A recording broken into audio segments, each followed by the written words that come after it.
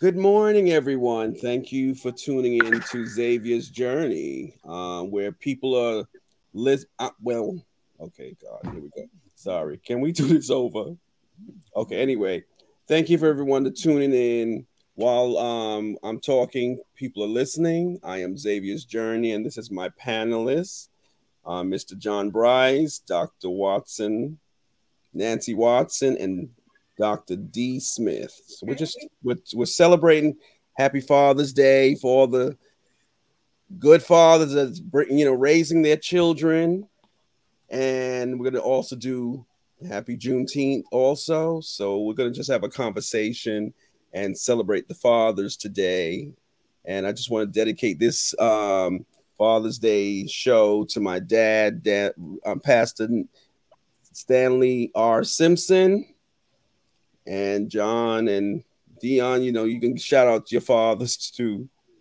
I shout out Bishop Howard Crosby. Ooh. Ooh. Yes, Bishop Eric Jones. Well, and I shout out Deacon John Bryce. I'm actually a junior. Oh, nice. Junior. All right. Thank God. So I wanted to ask a question. What is, I know how we were all raised in the church. So how I was raised, where, God inspired, put his spirit into fathers to raise their children. So what do you think the role as a father for his daughter and his son? What is the role of the father to raise his children? So I'll ask John, because you're the other brother on the phone on the panel. So I think that I want to start with this. I think that we can't keep quantifying fatherhood based off exposure and experience. It's no matter what it is, it's still a father, whether you are in the individual's life or you're not. You start off as a father, because with two created one. Mm-hmm.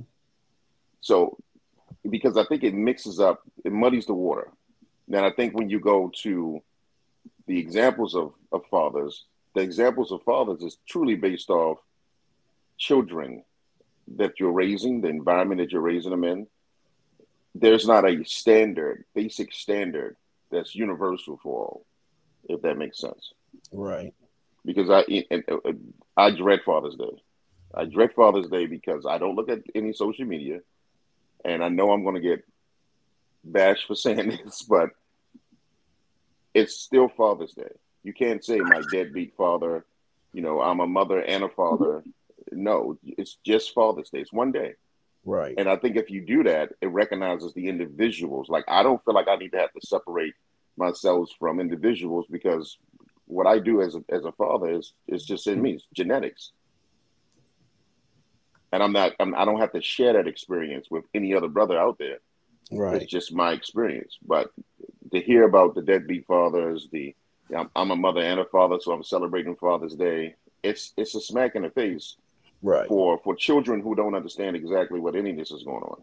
Right. And it's almost like it's a self-taught behavior that it's sort of inherited. So fathers. So basically, okay, like I was raised in a pastor's. My parents were both pastors. Mm-hmm. We were taught the word of God and how we should live and how the brothers should act and how my sisters would have to act. So explain to me the role of a father raising a daughter or raising a son. Is it the same? What do you teach your daughter that you would teach your son? Well, can I just tag on to what John said? I do definitely agree that there's a difference between a father and a dad. And so, like he's saying, if you have given your sperm to someone, and that could be in a myriad of ways, you have fathered a child, but it doesn't make you, a dad. And I feel like when it comes to fathering in the home and being a dad in the home, I always immediately first go to provision, because I am going to go to the Bible-based word. Now, do women provide? Absolutely. But men, stereotypically has been a provider for their family. The second word that comes to my mind is protector of that family.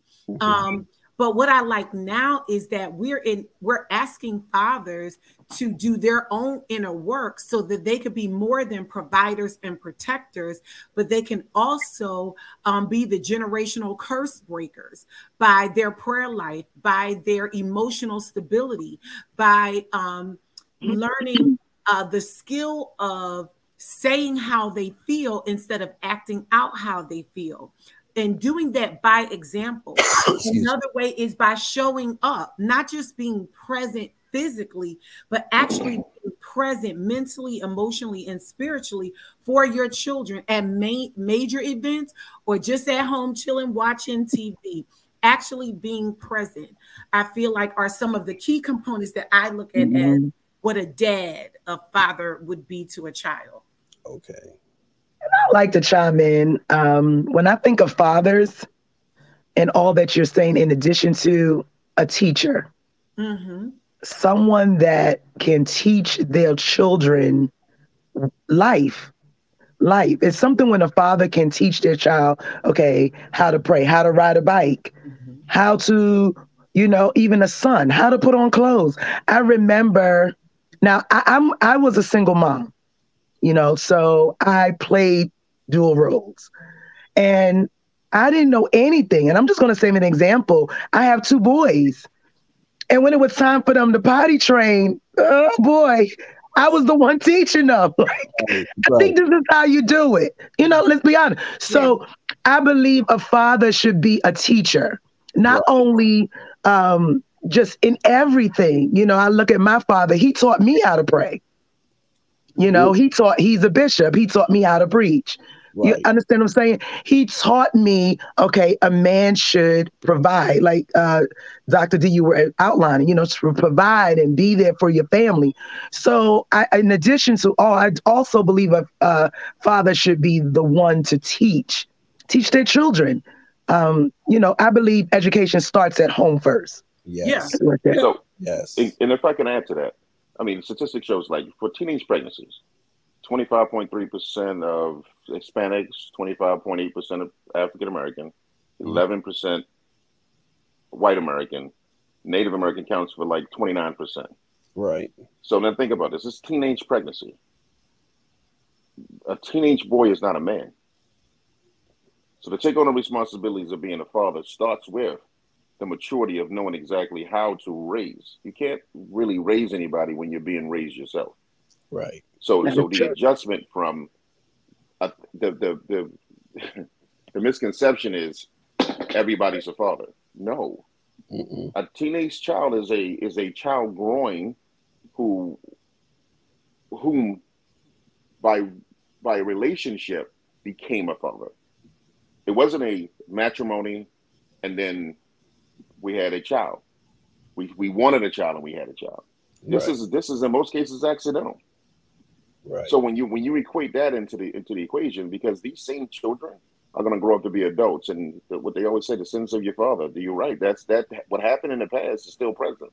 Right. So those years that you're not able to be the father, guess what happens? Those are lost years, and those are very viable years, especially to a female. Who, in my case, females are more nurturing to their father until they learn that they need their mothers more than their fathers, because a woman can teach a woman to be a woman and a man can teach a boy to be a man. And I think our roles sort of switch at a certain age, because my boys, I raised them. And it's funny, my wife and I, we just had a conversation about this. We're talking to my son. She was like, you know what? I realized this. I can nurture them, but the only person in this house can teach them how to be a man is you. Right. Right. I definitely want to add to that, and I guess I want to stir the pot a little bit, because let's just say you have a teenager who grew up in the hard knocks of life or whatever, but they have the wherewithal to provide, protect, and to be emotionally there.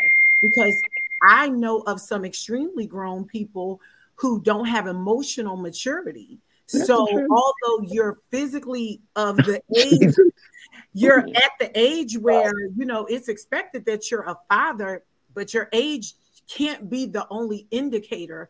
And matrimony definitely isn't the only indicator, because there are grown folks, 60, 70, and 45 that have the emotional maturity of a 12-year-old. So when their child does something that they don't like, then you get a myriad of how can I say it, abusive tendencies that happen, emotional abusive, that they don't think is anything, like this is just me. But no, you know, I definitely feel like there's a physical maturity, but then there's also that emotional maturity that I feel like all of us, and this is, and I'm not, you know, dad bashing, even women, we need to know that our emotional maturity needs to scale. It needs to grow. So I'm just starting out a little bit. No, I love it. I love it, because think about this. When I hear somebody say, "Tell a man, be a man," right? What else can I be?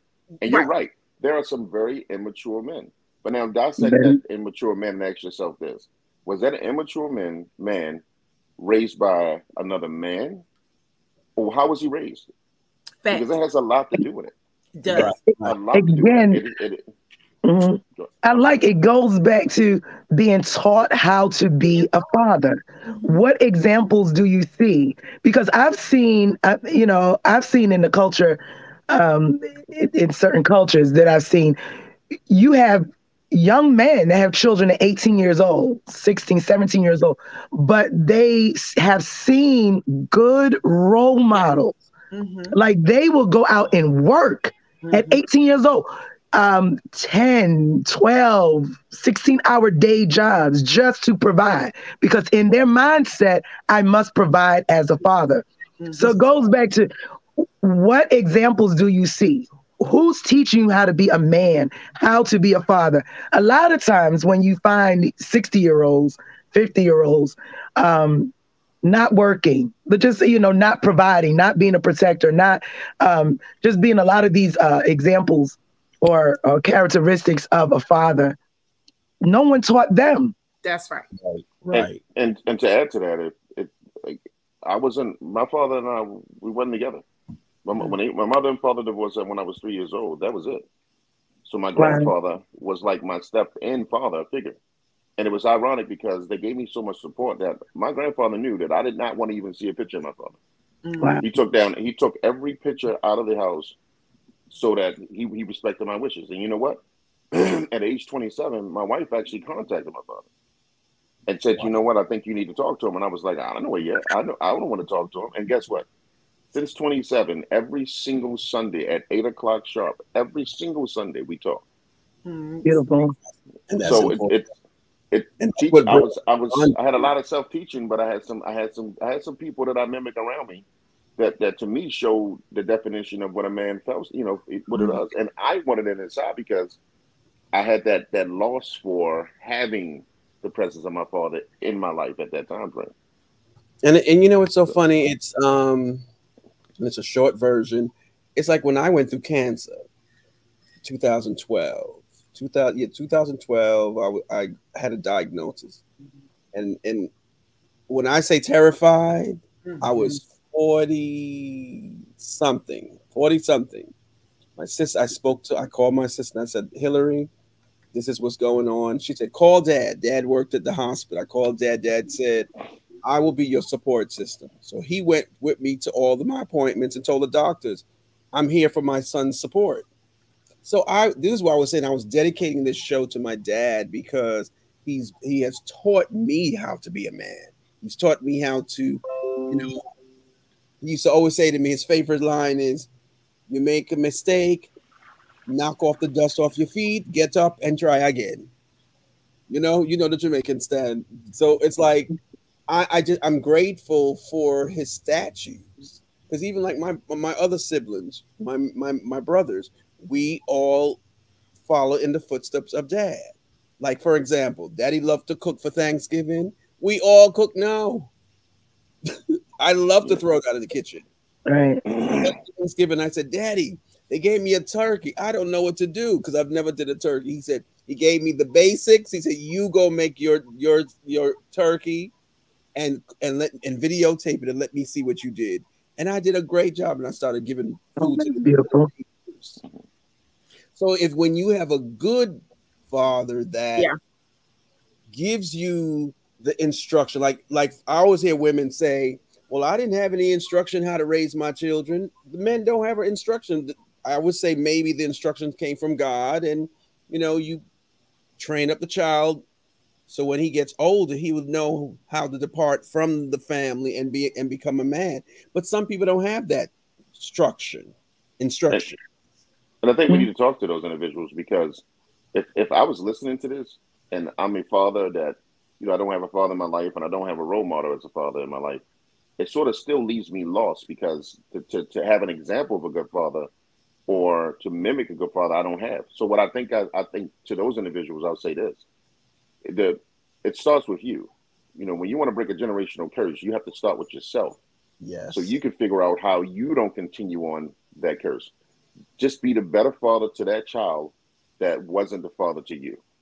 Right. That means that you have to deplete the emotions from the relationship. No matter what is going on in the relationship, you want to make sure that that child doesn't feel that effect of it. And, you keep a standard. You don't use the child as a pawn. And I find that happens a lot into young relationships as well as older ones too. The only way you're going to see your child is if you bring some financial contribution to it. I agree. Mm-hmm. That finance will go faster than you blink your eyes. But that emotional touch, taking that child to the park, getting ice cream, just spending that bonding time, that goes way further than financial, situations. I agree. And I just want to add like how Zxavier shared a little testimony. And this is just for single women to kind of add on to what John said. I remember when I became a single mom, when myself and my daughter's dad split. And as Christian single women, we should operate differently. We should move differently. And whoever is listening, if you are a Christian single woman and you're raising your children, if you know that your children aren't going to be harmed, allow the father to have access to their child, whatever that looks like, and don't boss it around. It is not your job to say, call between 5 and 6. If the man calls at 9:30, the child wants to talk to the dad, and he'll lose 5 minutes of sleep. So what? Don't boss everything around because of that spirit of control. When myself and my daughter's father, we separated, God spoke to me. Rewind that tape. God spoke to me and said, you have a relationship with your father.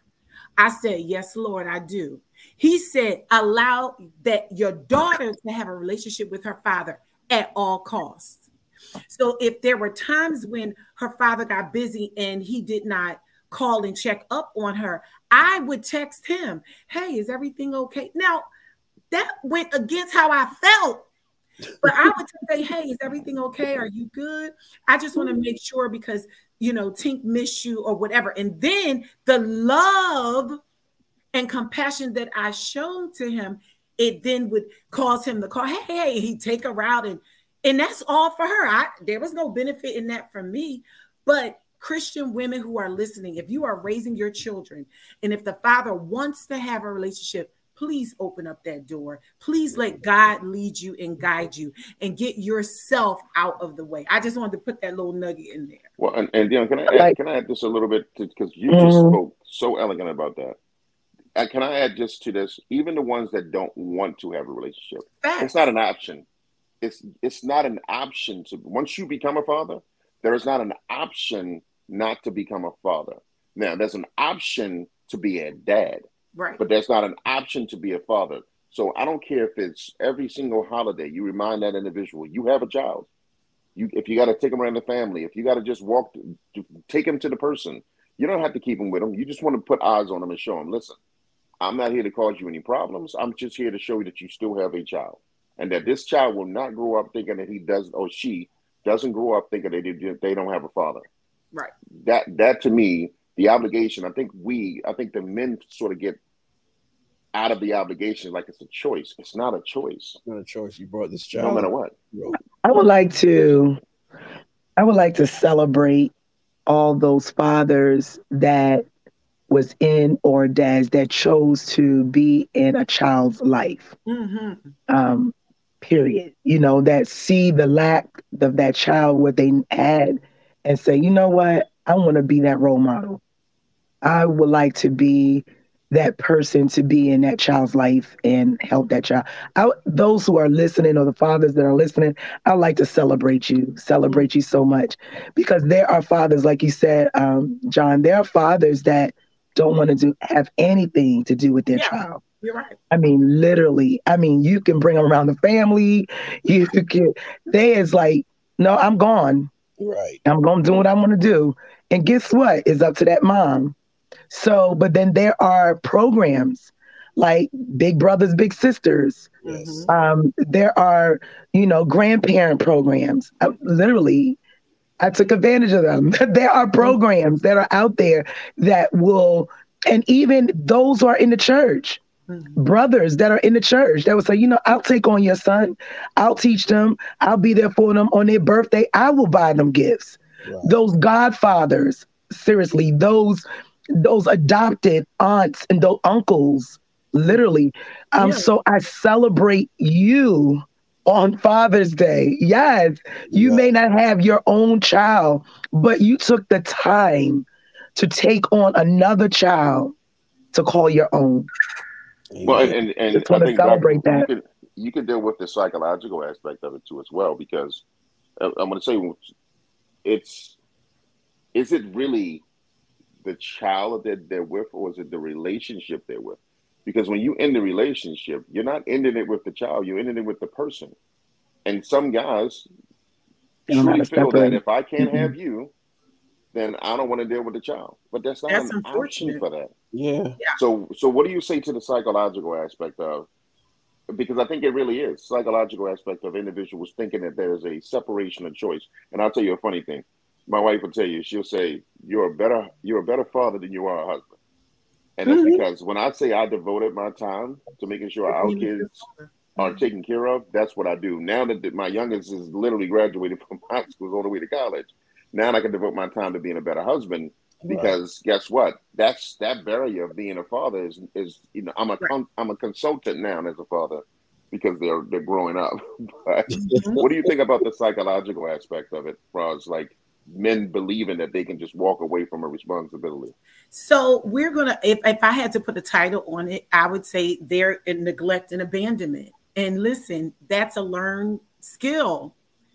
It's a choice. It is a choice. Even though they gave sperm to produce, it's still a choice to stay. It's still a choice to engage. And sometimes that abandonment and neglect is just literally passed down. Were they walked out on? Have they experienced that in other areas of their life? So if they don't have the woman, or if the woman puts them on child support and hurts their ego or feelings, they say, I'm going to get to the woman by not engaging with, she wants this so bad. I'm going to show her. I'm not going to engage with the child because I'm trying to get all of that. It goes back to that emotional immaturity, and it goes back to neglect and abandonment. And so then we have a generation. We can now open this up to making it bigger. Right. Then we're spearheading to now a community of people who have abandonment issues, neglect issues, and have not learned to be emotionally mature. So then you have our young boys sometimes who can shoot another Black man because there's no honor there. Right. I don't honor it. I don't honor it. When my experience has only been filtered in neglect and abandonment. So I'm going to be quiet because I know I'm going to set it off here. No. I think that's 100% appropriate, because if you think about, like, child support is a measure of punishment that some individuals use to punish the father. And then, and in that sense, the father has a reason now to sort of, and that's not a legitimate reason, but to them, they have a reason not to be a part of a child's life. So it's, and then you think about this: what about the countless of individuals who are not the fathers, who are being accused as fathers, taking care of the kids, and then come to find out years later that that's not their fault. They're not biologically written to their child. The heartbreak, the emotional tear that it tears with them, the loss of relationship, and maybe even possible incarceration for something that they didn't know that you say it's like a tricky sword between relationships. And I think we sort of navigate toward the worst and the best. At any point, a child needs a father. Doesn't matter if it's yours or not. That child needs a father. So which means is when God places something in your life, that's what he wants you to take care of. Facts. And with us as men, if we can get through to young men understanding that the reason you're in the life of that child is because God sees fit that you have an example to show them. It may change the direction of individuals trying to figure out, am I the biological father, or do I want to be a father? Guess what? It's not a choice. This day was made for this day. And if that child grows up to be a Barack Obama or, a Thurgood Marshall, you don't know. You don't know. So get into that child's life. And even like for me, I'm a godfather. I don't have any children, but I have young ladies and young men that sit down with me and want to have a chit chat, and I'm like, I'm in my 50s, so I give them the best advice that I've, like the teachings I got, I might pour it into them and say, look at it this way. Have you looked at it this way? So, I educate them how I should know my knowledge, and I pour into them. And then they say, wow, I didn't see it that way. So I'm glad that I'm have a lot of godchildren, some new godchildren, and I just thank God that we're able as men to pour into them. Even like the sisters too. Y'all pour into the men, the young men, and I'm just grateful for that. And so everyone, go ahead, John. One more question. One more answer. I'm sorry. I have two of the most powerful women on this right here on this segment. Yes. And it just touched me just a second ago to realize that there's a question that hasn't been asked that I think that the majority of individuals will relate to more than anything in the world is. Can I ask you both a question? How do you feel having to assume the role as primary guardian when a separation occurs? I think myself and Dr.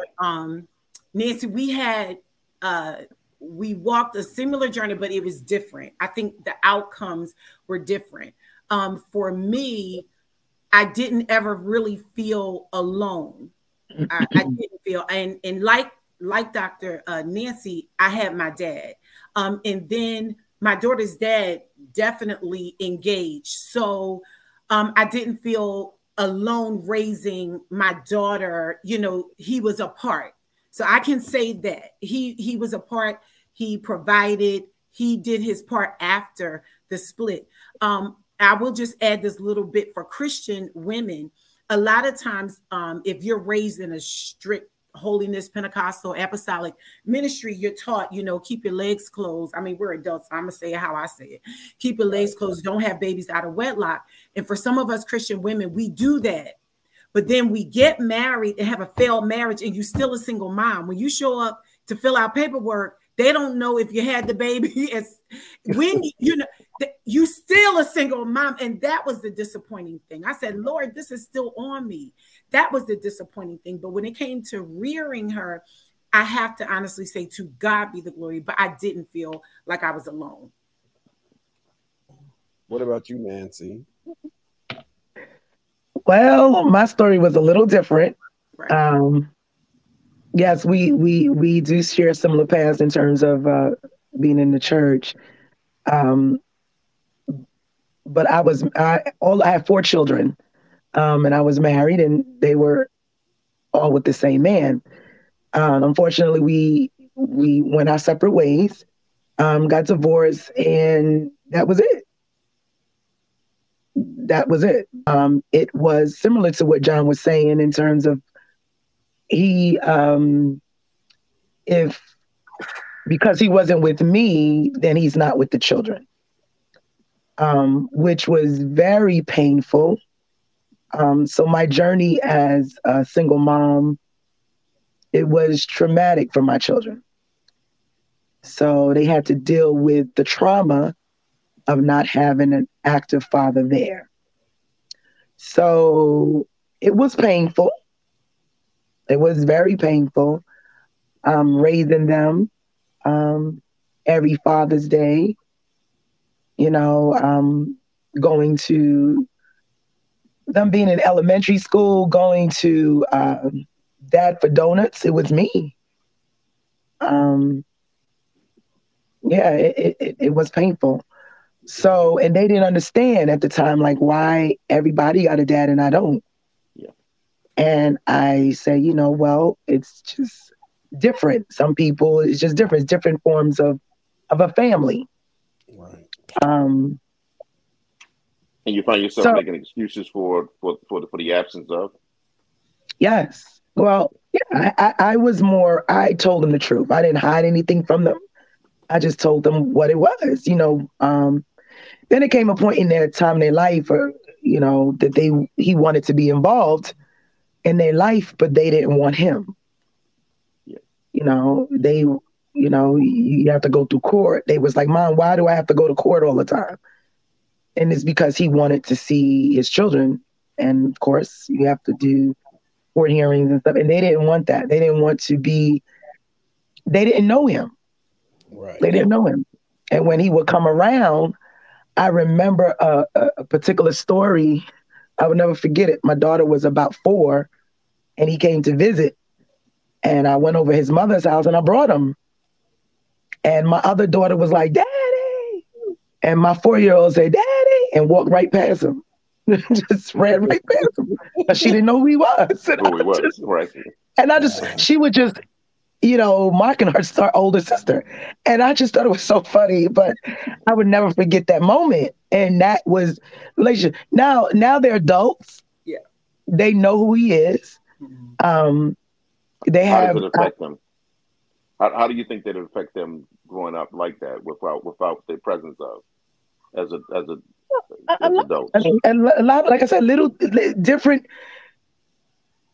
areas of where a child will grow up. So, like my son did sports. You know, they did basketball, they did wrestling, they track.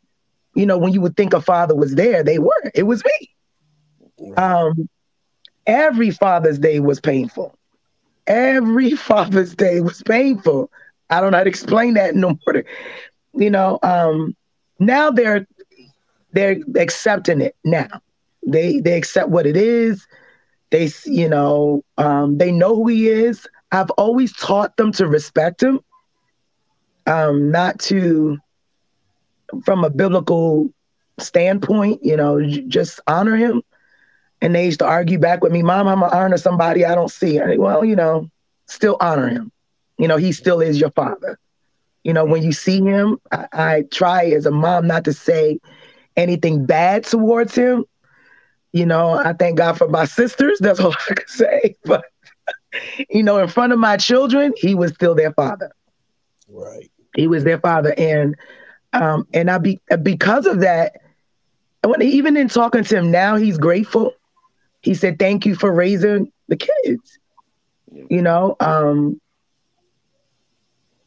yeah, I don't know. It was something, John. You know, it was something. It was a journey. It was a journey, but it took a lot of prayer. And I reached out. I was a type of mom. I reached out. God has blessed me with some wonderful brothers. I reached out to them. I reached out to them, and they a lot of times they knew, like, okay, Nancy need a break, and they would take my boys, and my girls. You know, my father was in another state at the time, but they would spend the summers with them, so they received that father role model in some sense, you know, but actually being in the home was not there. It was tough. And I think that's the essence of the whole conversation when what we talked about is because some people just don't understand what it really looks like at the middle part of raising children. But going through that process and having to deal with the consequences at the end of it, and then the individual who's not there just basically showing up for the parade and not doing the work, it's not easy. It's not easy at all. So I commend you. I commend both of you guys for that. Thank you, and we'll. Did we lose our host? Xavier will be back.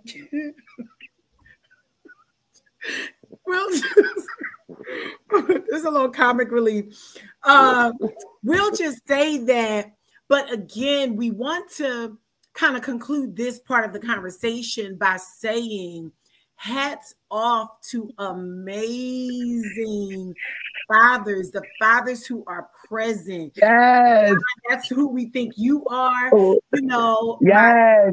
my dad, Pastor Jones, and my son's father. Like, celebrate them.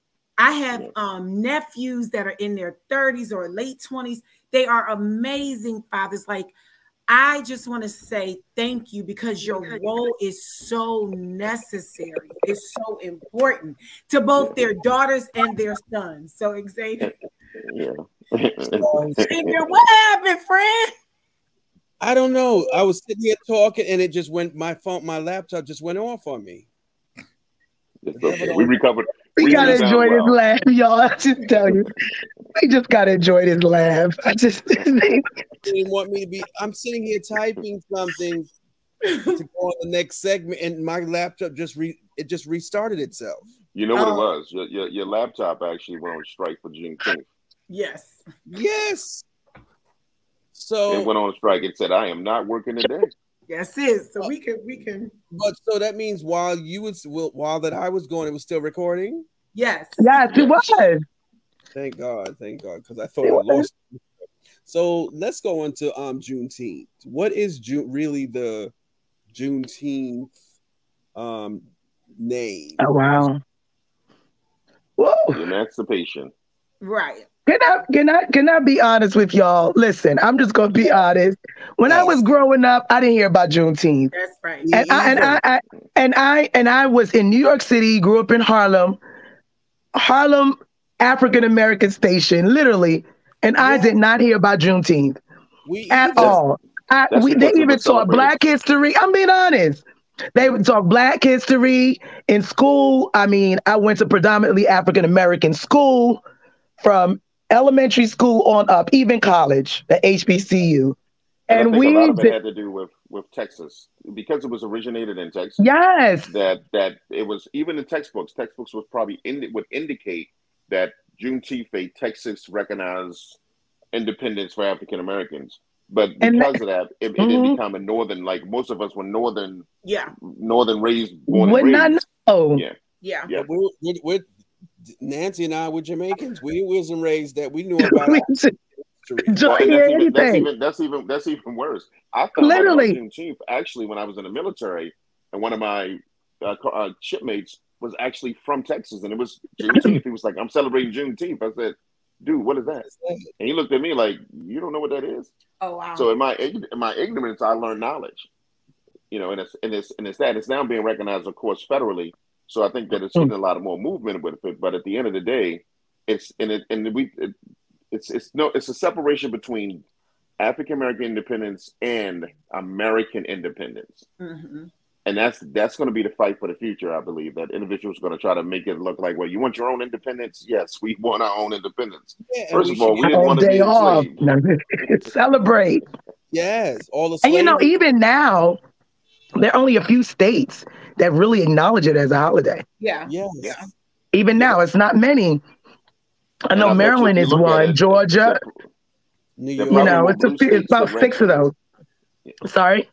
Well, then again, let me take that back. And maybe more red states that recognize it than blue states, because Texas is a red state and Georgia. Yeah. Okay. And they still recognize it, which means that the population is being heard. Mm-hmm. But if you take that into account for a lot of different places, and it doesn't matter to some people. That some areas it might not matter. Colorado, it might not matter. Utah, it might not matter. But it should matter to those who matters, which is us. And we're going to have to fight for it to be a day to celebrate. If it's not for us to celebrate, but for our children and legacies to celebrate. Right. And they even said that it's not even acknowledged in California as official holiday state. Mm-hmm. Wow. I mean, it's something. But Cinco de Mayo is. But I'm sorry. Yes. Right. That's because drinking is associated with it. That's just like St. Patrick's Day. That's because people can drink.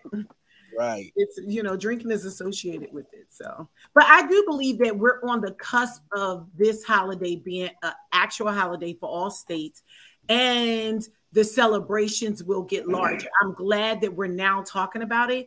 I'm glad that our African Americanism is being celebrated, and it's starting with us, that we are honoring who we are and where we've come from.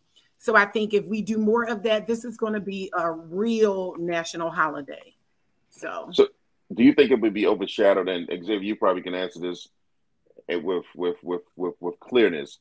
I'm a big believer that if celebrations, you need to look at 4th of July. The 4th of July is celebrated in the only month that it's celebrated in. There are no other holidays that are celebrated if you count flag days and all the rest of the holidays that may be associated. But think about this now. This is not only Juneteenth in this month, but it's also Pride Month too as well. Right. What happens that it's overshadowed by one celebration than the other, or can it be combined or can it be individualized as its own individual holiday and still exist throughout time? Well, it's like Martin Luther King. His actual birthday is the 15th, and whenever that Monday, so say his birthday, his actual birthday is the 15th, and it's a Friday. So the holiday would be the Monday where everybody get off and that everyone gets paid for Martin Luther King. I'm not sure if they might give you the holiday off, but I don't know if they're paying you for the holiday. Well, it might be like the Martin Luther King. You get President's Day or Martin Luther King Day off. Right. You don't get both. So you can observe one or you can work for the other. They may do that, but it's going to be I'm looking forward to seeing this debate down the line on the page.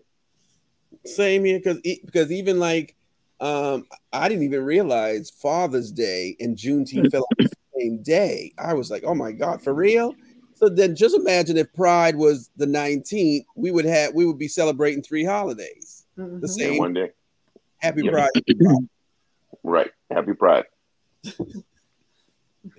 But what you were saying, John, so you think that I think it'll get its recognition.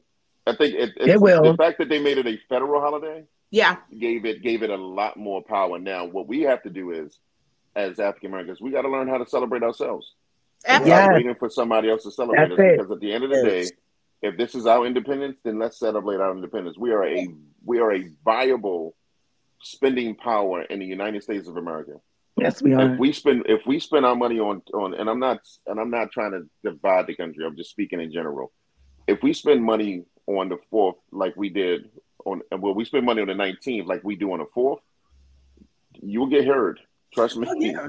Our money is power, absolutely. But and not only that, again, I always say, I feel like we set so many trends. We are the trendsetters. We are the culture. And so if we celebrate, if we create parades, if we create platforms, concerts, everybody's going to want to be a part of it. I mean, we are the stuff. Yes. It is what it is. We got the heat. We got the juice.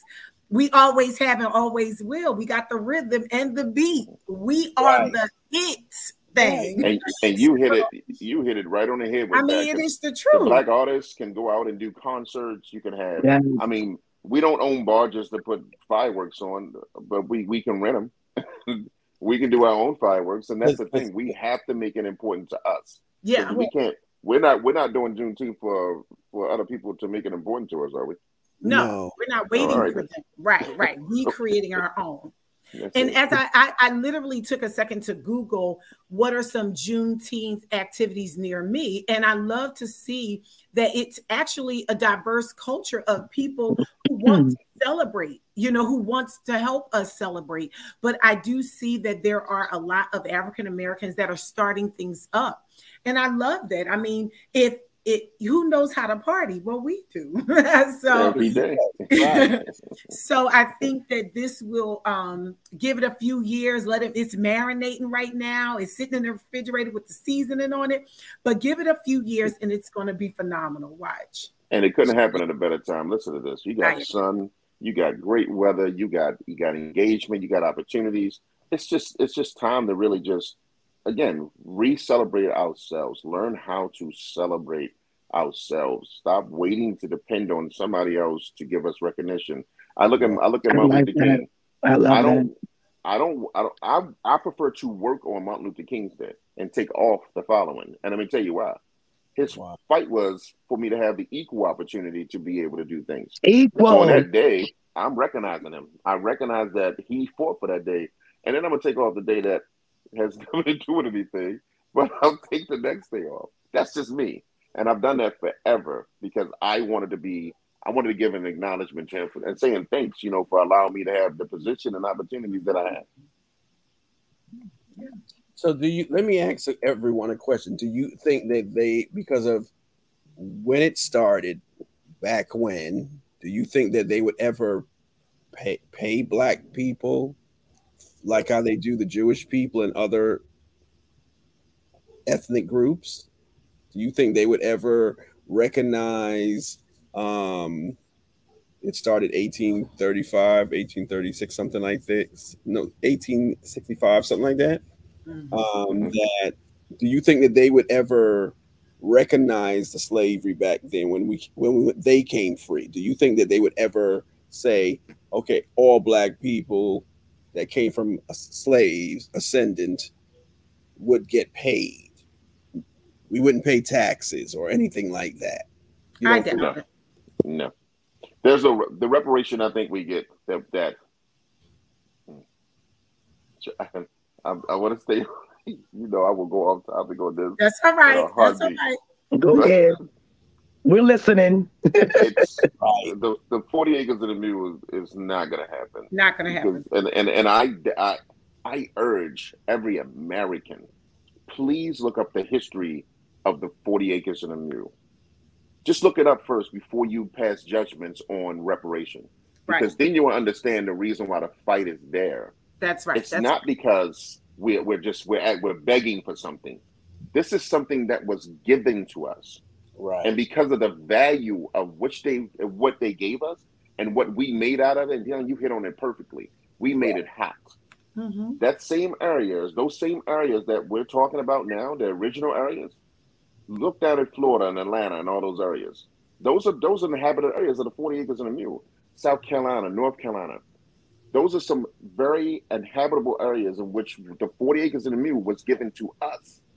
But because of its profitability, it was taken away from us too. Rosewood, a community filled with Black African Americans, was destroyed because of its commerce. Black Wall Street, Kansas, was destroyed because of its growth and its wealth. Some say they were destroyed because of the oil that it had underneath of it. Whatever the fact is, we made every single area when we were united hot. We made it that way. We made it profitable. So now when we look at reformation for us, what would that even look like? You're going to give us one day off and take taxes off for one day and overcharge me the next day? Yeah, right. Yeah. And I just think, I just don't, I would love to see it, but right now, even with race relations, and I can't say it has increased. I feel like there's been layers that has been peeled off and the way people truly feel has come to surface. I can't see us being given anything. We will continue to work very hard for what we get personally. I would love to see it though, but you can keep the mule, just give me the land. Give me the acres. Ooh. Do you think that they will educate? Because I didn't grow up on knowing this. Me either. Like Nancy, the rest of us. So you think because it's a national holiday since Biden put it into what's the word? Observation. So it would be ingrained in school where people learn their history. Because now Black history is being changed. Well, it's yes, it will be. It's engraved because it's engraved anyway. The fact that it's federal, technically we are being paid for because there are a lot of African American federal people that work to get paid, and non-African American. So a payment is being done as far as that aspect. But will it be engraved? Absolutely. But it's not Congress. It's not the president. It's us. The only way this is going to be important to anybody is if it's important to us. Look at, again, I put Pride in as an example. I watch how the movement, and I can tell you, I was one of the most ignorant individuals when it comes to understanding the culture of our brothers and sisters, you know, white American, it doesn't matter, that in the homosexual community. I had no idea about it until I had to figure out how to learn what it is, because as a human, I want to be a part of understanding you, not just judging you. But the force in which pride has taken its toll, it is triumph over, and in my opinion, it's even triumph over, in some cases, civil rights, because it has been recognized, and there is a force behind it. We have to do the exact same thing when it comes to recognizing ourselves as a race. We have to have the same exact force. What happened to the parades that we used to do? What happened to the marches? And as I said before, we talked on the last commentary, what happened to the NAACP that supports everything we do? Do you know if every single African American gave $10 to the NAACP, it'd be one of the most wealthiest organizations today? If we gave $10 per pay every single, that's 52 weeks, 52 or 26 weeks pay periods in a week, that's $200 and something per person, per African American. It would be the most forceful organization to exist today. And it puts back into our own communities. Right. That's 40 acres of the mule right there. Well, I agree. I'm a challenge it and let you know for a second, because our time is drawing nigh. I wonder if the reason why we don't get behind some of those larger organizations is because of mistrust, and because of fear of mishandling funds, and the fear of when my son was incarcerated or my son was accused of murder, I needed the NAACP to back me up, and no one showed up for me, you know. So it does get a little, you know, and I'm not saying it's right or wrong. I'm just saying maybe, you know, that could be some of the barriers that we would see if we tried to implement something like, hey guys, why don't we all give to this organization? Yeah, and that's community oversight is the key. It's having individuals that are rotating throughout that community oversight too as well, so it doesn't come stagnant. I think the longer you stay stagnant, the more you can be corrupt. But and that's even the positions and of power. The longer you stay in power, the easier you to be corrupt. But I think if the oversight is there consistently, that we will have an opportunity to actually sort of wear away. Will it go away completely? No. Right. Most of our historically Black colleges are not being destroyed because of not being funded. It's being destroyed because of misuse or misappropriation of funds. Facts. Right. So, yeah, it was a good conversation. Yes. So, what's your closing statements, everyone? Ladies first. Oh, okay. I'll start.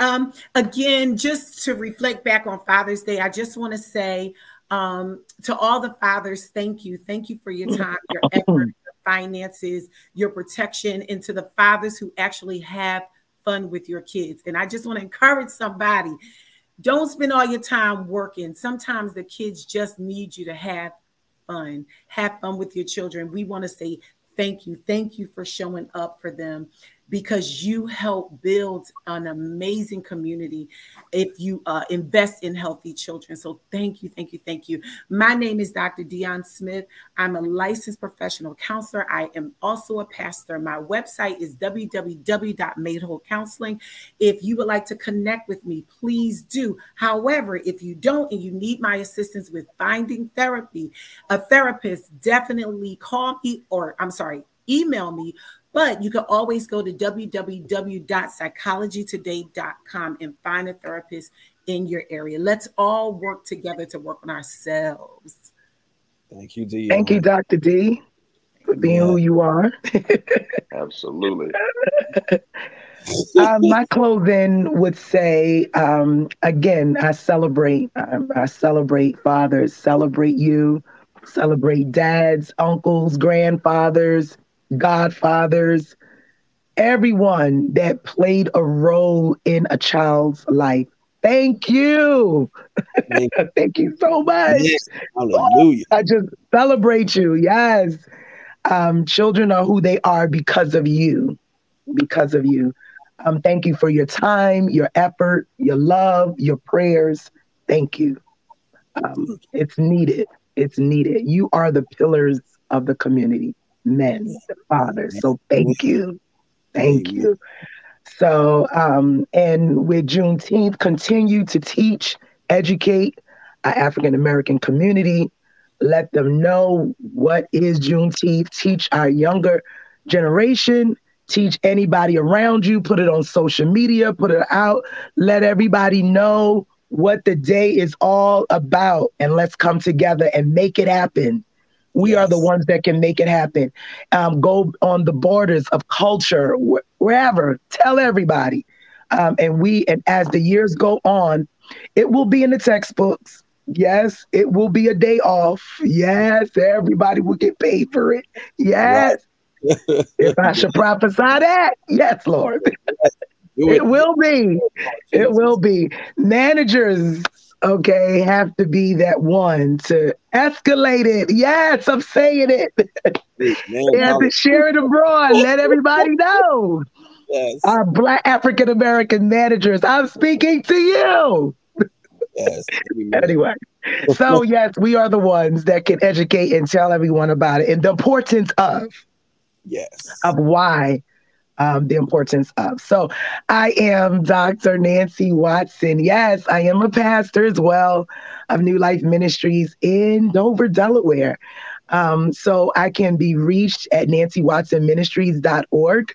I am a licensed social worker as well as certified coach, life coach. So I'm here for you. You can reach out to us. Thank you, Xavier. Thank you, John, D. It was an honor being on with you all. It was a journey. Yes. Brother John, your closing statement. So I'll say I'm going to combine the Father's Day and Juneteenth because both are fragile. Both are fragile in the meaning that I believe that we have to give more life to both of these days in order for it to be consistently celebrated and honored the way it should. Right. There's no way we're not talking Black Father's Day. We're talking Father's Day completely. Yeah, absolutely. And I say that because we have to accept our role as protectors and leaders. Yeah. And stop whining about who's not recognizing it. I recognize, as you can see on this panel and every single one we do, I'm an apex Black African American male, but I am an apex father too as well. And I'm not just a father to one, I'm a father to anyone who needs guidance. I don't care your race, your color, your creed, your sexuality, your standards, your structure. I believe that if God placed you in my presence, then I am here to give you any kind of advice that you need to be a father to those who need fathers. Amen. Second is the Juneteenth thing. Like I said, we have to recognize ourselves. We have, again, stop. It's the remorse and the self-pity. We're not doing that. We're 2022. We're taking charge of our own destiny. We're pushing our own structure. We have the platform. There are no restrictions. And now it's time for us to do the work to make an example of what it is and let everybody else enjoy what we put together to celebrate. Yes. Now we become functional. So I'm John Bryce, of course. I am one of many things, and I don't think I've ever approached everything that I do. So restaurant owner, I'm a licensed nursing home administrator. I'm a mentor. I'm also a public speaker too, as well. So if any engagements with public speaking, by all means, I'm always willing to be there and do that. You can reach me via email. My email is both Gmail and Yahoo. It's uppingcoming, UPINGCOMING. And I'm on Facebook. I'm on LinkedIn. It's John Bryce. I'm on Twitter. I'm on Instagram. So you can reach me any way possible. If you just want advice, you just want a conversation, you just want to see. And I'm very good at leadership. I'm a leadership coach that coaches leaders to be leaders, because just because you have the position doesn't mean you have the education or the knowledge to do so. Right. So you can always reach me. And Xavier, Dr. D, Dr. Nancy, as usual, I always appreciate you guys. And no hair twirling. That's right. We did good. We stayed on top. But look, I like the idea, Xavier, to have a show about leadership. John, yes, now you're talking. Come on here. Next month. Wellness. That's the topic. Because I love what he said. Yes, we do need leadership coaches. We do. Yeah. That would be amazing. Please leave people with understanding this. I say this all the time. It's the person, not the position. Stop living up. I have 1,000 different titles, but the only one that matters to me more than anything is my name, John Bryce, because that's the only thing that goes with me with every single title, every position. Right. The only thing. Except, so be the example for that position. Don't let that position be the example for you. Right. Well, everyone, thank you. I was about to go somewhere else, but okay, yes. I want to hear it. I want to hear it. Lord, well, he said, you know, the only thing that goes with you, Dion is like, Nancy. The only thing that goes with you, he said, is your name, right? Right. I said, except for women. You know, we changed our names. Anyway, that's another topic. We gonna pray. We changed our. Honey, we could be. Listen. Anyway. So listen, you become, but that's what they say. Behind every great man is a greater woman, and that's the hidden shadow of making that name. You're making that name more powerful by your presence. Oh, wait a minute, John. Okay, wait. I'm sorry. Hold on. Come on, Auntie. Hold on. Did he say this on purpose, studio audience? Yes, he did. Say behind? I know you didn't say behind. See, you didn't say behind in 2020. There we go. You stand with your man. Don't do that. No, I'm so sorry good. because Stop. according to the scripture, no, I'm gonna finish my statement. According to the scripture, we would not take it from your back. We would take it from your rib cage. And the last time I checked, it was on the left or it was on the right, but it wasn't. God. Praise God. So you didn't. We don't stand behind you, man of God. We stand with you. With you. God bless you. The church finger goes up. and I'll say this. Leadership has one role. And you cannot, it can't be an oxymoron. Leadership has one role. You cannot, in one statement, ask me to be a protector and provider and be beside you because I can't protect you. Listen to me. I can't protect you if you're right next to me. I need to protect you from all angles. You got my back so that nobody gets in front of you to have you. I'm going to take the first shot. We are the weaker vessel in terms of that. You know, Xavier, you need to press a part 2 on this because I think this right here. I'm telling you, I'm gonna take this right here. Look, you see them men up there? You see them men? This we get it to now. Look, come on. This right here, Xavier. Listen. This is what I believe. Dion, I hear. Can I just chime in just a little bit? I do believe that the spiritual context in terms of where we, how we were developed. Yes. 100%. And the Bible also talks about we are the weaker vessel. So I do believe that the men have a presence. Okay, Dee, I know she's going to take me, but they do have a presence, a stronger presence than a female. A lot of females may disagree with me. I know you are. I know you are, women. I know you are. I know you are. But listen, I agree with that. Also, we are the weaker vessel. It doesn't mean that we're weaker in terms of character. Okay? I'm not talking about that, but in terms of strength, we are. Okay, I'm going to pull back. Dion Dr. D is looking at me like Dr. D is looking at me like I am because the words in the Bible also were translated and transliterated, right? So we have to make sure that we are defining whatever that weaker word. We need to get that original text to see what specific definition is attached to that. I agree. Physically, we bear children. We are physically less strong. That is all. No. Physically, we are listen, there is no. I'm finished. Wait, let him finish, Dr. John. Let him finish. We are Xavier.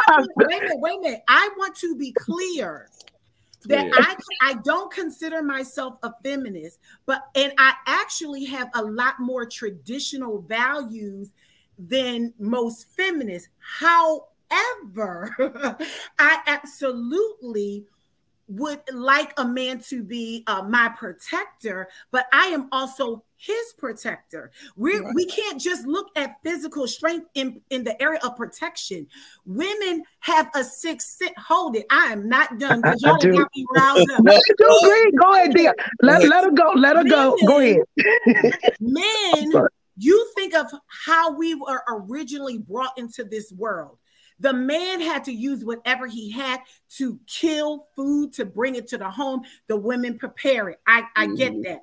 But women, almost not only in humans, but in animals, we have a sixth sense that is just as needed as your physical strength, meaning we are your eyes. We literally are your eyes. Right. Literally. Why? Because that was designed to keep our young safe. God gave, see, we use our sixth sense now to track y'all cheating. Okay. We use our sixth sense now. No, that's real. We use our sixth sense now to say, oh no, you lying. You wasn't where you said you was. Literally, we use our sixth sense now to pick up on lies, and we can smell something not right. But our original sixth sense was to keep our young and the household and the family safe. So yes, I definitely agree. Men, you are our protectors. There are going to be times you stand in front and you lead. But my brother, there are times where my eyes are going to see further than what you see. And my job is to guide, is to let you know I sense danger ahead. We are beside you, my friend. So can I just, I'm just going to say it this way. You can go ahead. Allow your essence to be the secret weapon that the world doesn't catch on to. While I take these blows, you're that one in the back that's guiding me. You're my ear. Listen to me. We got to end this show.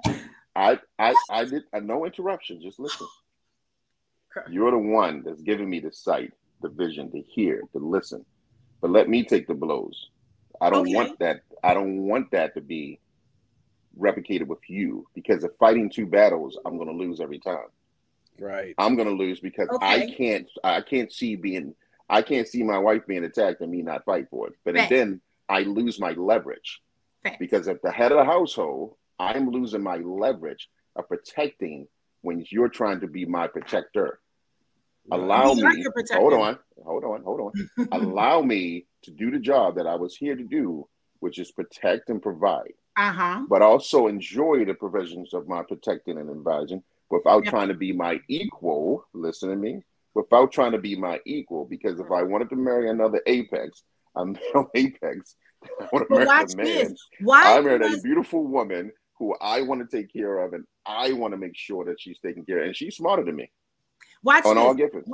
Why is it that when women say we walk beside you, why does that immediately make you think that we want to be your equal in a way where we're trying to emasculate you or take away your power? What I am saying is, yes, wait. What I am saying is, yes, I would like for you to lead the home, but I need you to not, I think the words of behind and stand quietly while I do this or that, I think that bothers me, because we take that sometimes literal to mean you be quiet over there, I'm going to do all of the protecting. No, we also protect you. And yes, we could do it quietly. We could whisper, hey, baby, God showed me something. Don't take I-10 today. Go take I-12 because there's going to be an accident. We also are your protectors in various ways. But listen, why does it seem as though the military saying? It's the military side of you, John. That's why you say No. Listen exactly what I'm going to say. Okay. There's a military saying that says in elite units that I have your six. That means I got your back. Do you know having my back is more important than having my front? Because here's the thing. If I lose you, I lost everything. The mission is done. But if I know that everything behind me is 100% is going to be protected, then I have the ability, the courage, the influence to be able to do everything in front of you. Exactly. And it's understandable that you see that the role, but how can I protect you if you're right beside me? Sir, I think both you and I are doing the same thing. I think maybe I have, okay, when I think of behind, I'm going to have all your sides. I'll have your back, your side, whatever. That doesn't necessarily matter. I feel like it's the placement of the girl. Look, like y'all women, y'all be quiet over there. We got this. No, we are partners in this life. We are partners in this life. And there are areas your blind spot will never see that God will show your wife first. That's exactly why the statement. But I like what you just did, though. I love it, because that emotion is exactly the emotion that goes in our society. It's about position. It's about the title and position in which an individual in. That has nothing to diminish your actual leadership, your ability, your strength. It's just the position and placement. It has nothing to do with anything else. The recognition of it is that you are one unit, period. Right. Doesn't matter. And most of the attacks are never going to come in front of me. Most of my attacks will try to creep up behind me. But guess what? When I got the strongest person in the world, I'm going to keep saying that word behind me, because you know why? It's ramping up. It's ramping you up. And I like that. But think about it. I would gladly, and it's positions where it's vice versa, where we have to play that role to be behind you to support you. Well, you know. So Xavier, we're live. We are live, and but you can edit this part. You can edit this for another thing, because we gave our salutations. But go ahead, Dr. Nancy. This is good. All I can say, this is good. We went way off. Personally, I'm just gonna say it like this. I don't know how to exactly say. I would want my man in front of me. I don't know how to explain it more than that, because I want you to be that leading guy. Right. I want you to. I don't need to be leading you. Don't give me. I don't. If I need to be leading you, then I don't need you. For example, it's just me. So I don't know. Xavier, you need to. I'm telling you, this needs to be a part two. Wait, because that's just y'all. That's just me. Okay, I can't. Two people can't lead at the same time. You just can't. You just two people can't lead at the same time. You gotta have somebody ahead. The problem is, God Almighty, help me, Holy Ghost. The problem is, a lot of men don't take the lead. Right. So the women gotta be put. Come on, honey, you got it. Come on, I'm tired of that foolishness. We need our men to stand as men. Take the lead. You need to go in and guide, lead, man. I don't need to be all that. I need to come to you for something. Why I always got to be leading people? Dr. Nancy, I'm a pastor, yes. So my position is to lead. But when you in the house, come on, and listen to this. Even as a pastor, you need a man there. People can say what they want. You know what? May the Lord watch. Maybe we need to do this one. Wait, I'm going to say this statement. Hold on. Listen, Dee, I don't want it to be misconstrued. I don't want my words to be misconstrued. Right. I am more of a traditionalist than I am a feminist, but I'm always pro-females. Okay, so I might stand in a lane by myself. I guess the way I think is because that I'm in front of you has been abused. And then we have those that are in front that diminish, are condescending, that don't value that woman's voice, her discerning, then that's where issues arise. But I absolutely agree. If we're specifically just talking about safety and position, yeah, go ahead. Please get in front of me. Take the bullet, friend. Right. Yes, I definitely agree with that. But I don't you think want to misconstrue that position of be quiet. Look at men. Okay, now I'm going to get into no. Men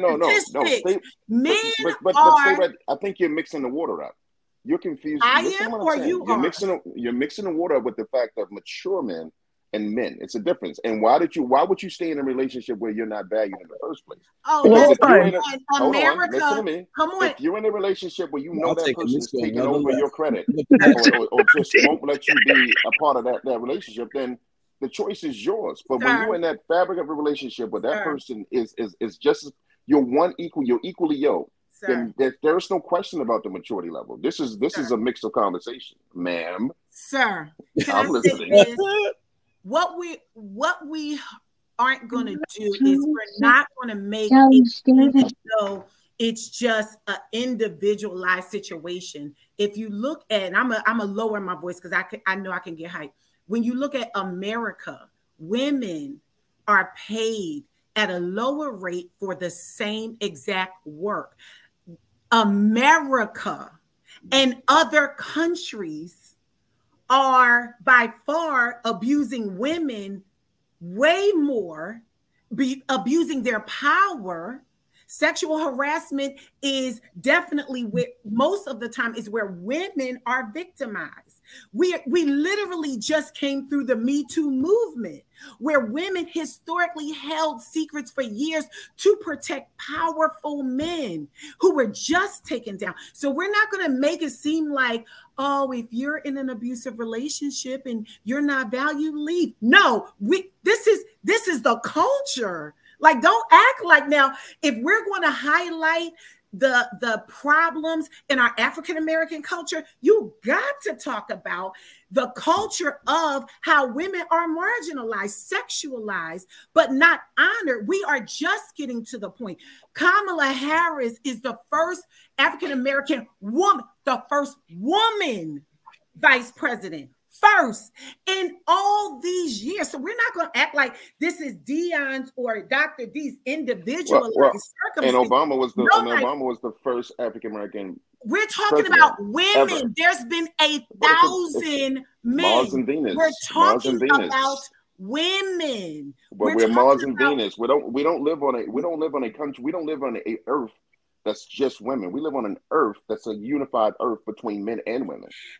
We have to have our own roles. And the thing is, the problem is when we don't identify what our roles is here, we can't play it. You can't lead an individual who's trying to lead you. Sometimes you got to take the lead and sometimes you got to follow. I know how to follow, so I know how to lead. I don't have a problem with that. I'm not immature enough to not know how to when I need to be led. But at the end of the day, I am a 100% apex male. And at the end of the day, as such, I am going to do my duty to protect my family, my wife, and my kids. I'm going to guide them as much as possible. And 90% of what I guide with is what my wife instilled in me to listen to. So the world doesn't have to know the intersections of what happens in my household. But what I will do, I will stand in front and lead, because I refuse to have my wife be the constant leader of every single thing in my life. And I'm sitting back like that. Listen, when I challenged you, I never said I never said lead or boss you around. I never said that. When you use the term, she stands behind me. No, I am beside you. And I'm beside you in theory. In position, sure, it's take the front, take the bullet. I don't care. Stand in front of me. You can stand on my head. I don't care.